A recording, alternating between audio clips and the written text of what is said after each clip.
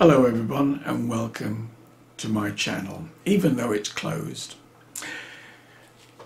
Today's video is going to be divided into two parts, and we're looking at two amplifiers using the TDA7293 amplifier chip. It's a Class AB amplifier, and although these use the same IC, the presentation of them is quite different. So the first one we're going to look at is fan cooled, basically, and we're going to have a look and see if it's any good or not. I'm not going to say one of these is better than the other, and one of these I'm actually rating at 9 out of 10. But which one will it be? The first one we're going to upload today, and tomorrow I shall upload the tests of the second one. Hope you find it interesting.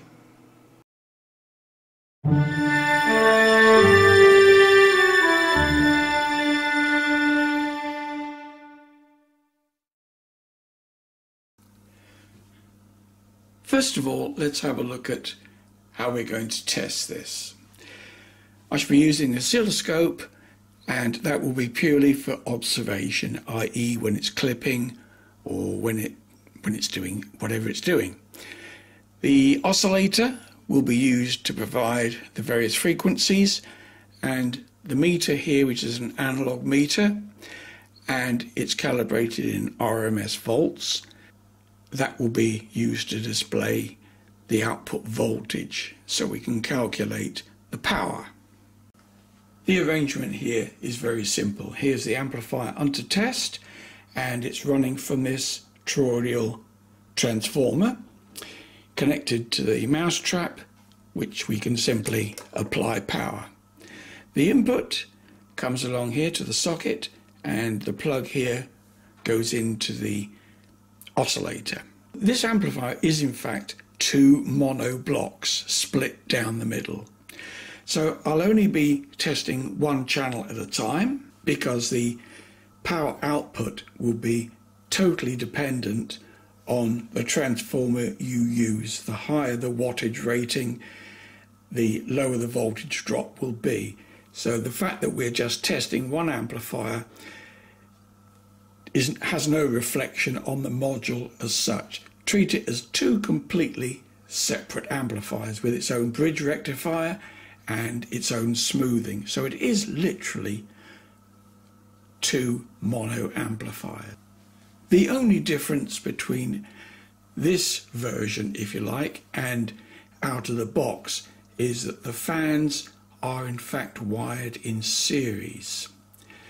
Now, there's a reason for this, which I'll go into later, but you don't need 12 volts on each fan. It just makes a lot of noise and quite a lot of draft, to be honest, and it's completely unnecessary.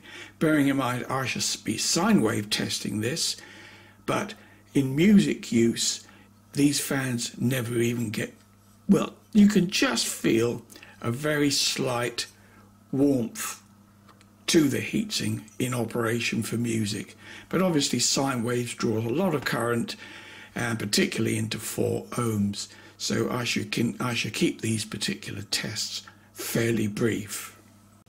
The transformer I'm using is a 24-024. There's two independent 24 volt windings, and these particular transformers rated at 3.33 amps each. Now this transformer is rated at 24 volts, but it actually gives about 25.6 volts AC on the output. And that's largely because most of these transformers are rated at the current specified, and obviously when it's just sitting here under quiescent conditions there is effectively a minimal load on the transformer, so the voltage is somewhat higher, and this will sag down to about 25 volts, near maximum power. Here is our 1 kilohertz sine wave, and we're going to turn the gain up now until we hit clipping, which is about there. If we look at the meter, we're on the 3 volt scale times 10, so that gives us 20 volts. 20 times 20 equals, divided by 8, 50 watts across 8 ohms. I've just done the same test for 4 ohms in exactly the same way, and we end up with 72.25 watts across 4 ohms. So pretty good, really. As per usual, this is done in the same way that I always do. Maximum clean sine wave just prior to clipping. Now, if you do this by the Chinese way and do it at 10% distortion, you get about 89 watts into 4 ohms. But don't be impressed with that, because it's completely unusable. The 10% distortion sounds absolutely hideous. Doing it the mic way really is the proper way. Clean power into 4 ohms, 72 watts. Now, bearing in mind that sine wave, so I hate to say music power, but that's what we listen to, and in music power this will be up to about 80 watts. Let's have a look at the frequency response now, and we should be looking at the 0 dB scale down here, and we're doing this at about 20 watts approximately. Are we? No, this is about 12 watts. That's where we are at the moment, which is 1 kilohertz, and we'll look at the meter, and we won't sweep it all the way down unless, of course, I see any abnormalities, in which case I'll show you. So we'll go down the low end now and see where it goes. Well, there's something I need to report to you virtually straight away. The low frequency response is amazingly poor. Now, I've done a close-up of the meter here so you can see the 0 dB, and that frequency is 100 hertz, and you can see it's just beginning to drop slightly. So as I increase the frequency, watch the meter. Now it's already 1 dB down, and that's at 60 hertz. I wouldn't have expected that. And if we continue to go, that's 40 hertz, 30 hertz, and it's already, minus 2 dB. Well, I'm not very impressed with that, and from here down it drops off like a brick. That's 20 hertz, and what's that, 4.5 dB down? 10 hertz, it's just 10 dB down, just drops off like a brick. Now, initially, I thought, oh, Mike, you're stupid, what's it? You're AC coupling this. But then I thought, well, even AC coupled, it shouldn't be as bad as that. And I've just checked the scope and everything, and it's all DC coupled. The chip itself, I can only put this down to, incidentally, I've measured the other channel as well, and it's identical. There must be a coupling capacitor on there that is very low or the wrong value. I could mess with that, and I'm sure you could get a beautiful response from it, because the chip itself is not responsible for the low frequency response. It's the input coupling. I'm here to report to you what you get out of the box. And out of the box, this is poor by anybody's standards. So disappointed in this, because its potential is pretty good, I think. Let's see if the high frequencies, which should be independent of the input coupling capacitor, but we'll have a look at that now. Here we are at 20 kilohertz, and it's just flat as a pancake. As you can see, we're still on 0 dB, We'll take it up and have a look at how high it goes. Oh, this is going to get boring. There's just the hint that it's dropping a fraction, but that's 40 kilohertz. And I don't think even bats would complain about that, or your dog. So I won't, well, shall we go a bit higher? We'll go up to 50k. Well, it's still near as damn it flat, 1/10 of a dB down. Square wave performance isn't exceptional. There's no ringing on it, as you can see, but there's quite a bit of overshoot. This is 1 kilohertz, by the way. And needless to say, it doesn't get better the higher the frequency. This is our 10 kilohertz square wave. Just look at the overshoot, both on the upper and lower part of the square wave. Here we are at 20 kilohertz, not significantly different. Overshoots much the same, but the main thing is it's stable. And I've hung the obligatory capacitor across the output to test. Not quite sure where the footage of that's gone.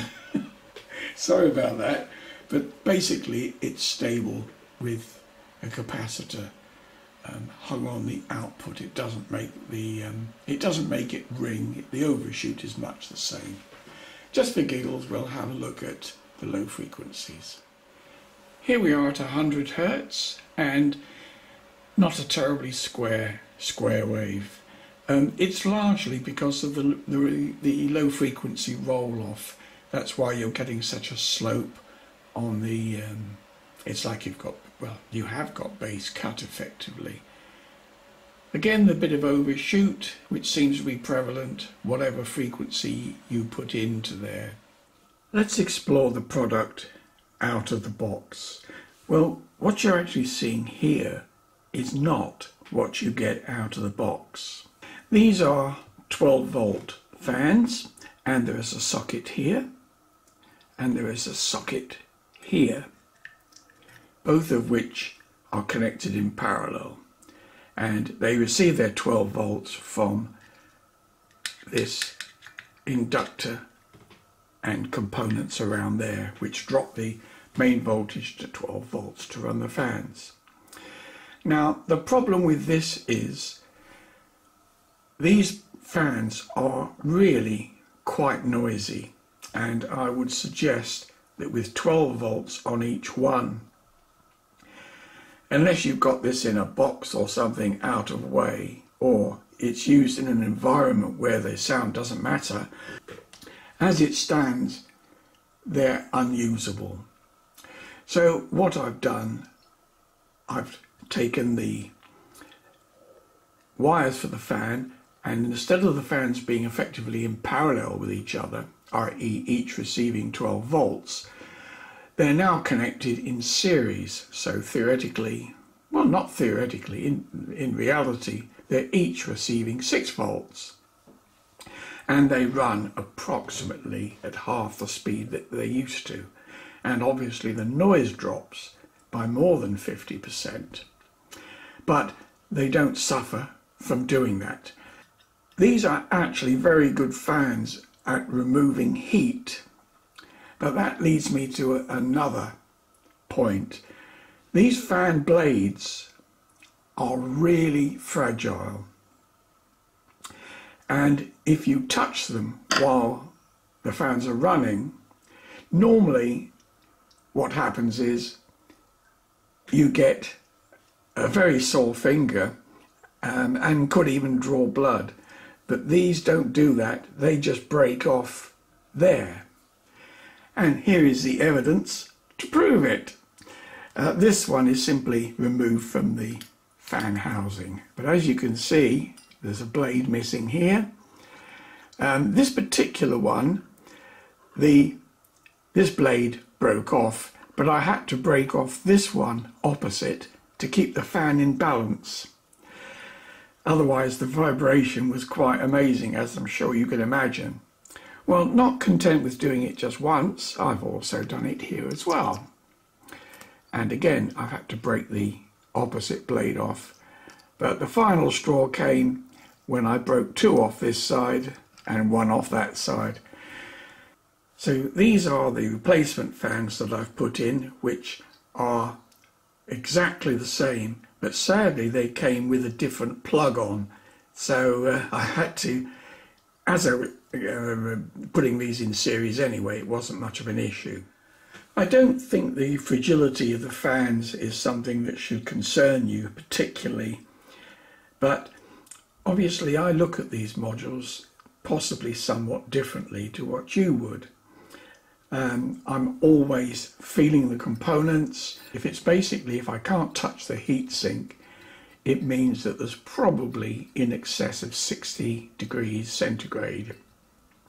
And if it's too hot for my fingers, then really it's too hot for the electronics. That's the way I look at it. Any electronics runs better cool. The power comes in here from the transformer, 25-0-25. It has its own bridge rectifier and these 4 smoothing capacitors. The main processor chip is right under the centre of the fan here, and it lays bottom side up, so to speak, the metal side up. Along the centre here is the voltage stabilizer, down to 12 volts to run parts of the electronics, the fan and other bits and pieces. And right at the back, conveniently out of sight, it also has loudspeaker protection and a soft, well, it's not a soft start, but a delayed start to check for offset voltage or something, some sort of problem. There's a filter network of this capacitor and this resistor across the speaker, which helps with stability. And this side is just literally a mirror image. Just show you a quick look at the back. There's nothing very much to show you. This is where the chip connects, and there are no active components on the rear of the board at all. But it has been tested, so that's got to be good, hasn't it? Whether that means they've been tested or whether someone stuck a label on, I'm not sure. Well, that's the end of the first part. Look again tomorrow and see the tests on the second one. Thank you for watching. Feeling good on a good day? Feeling not so good on a not very good day? Feeling very unwell? Shall I call an ambulance?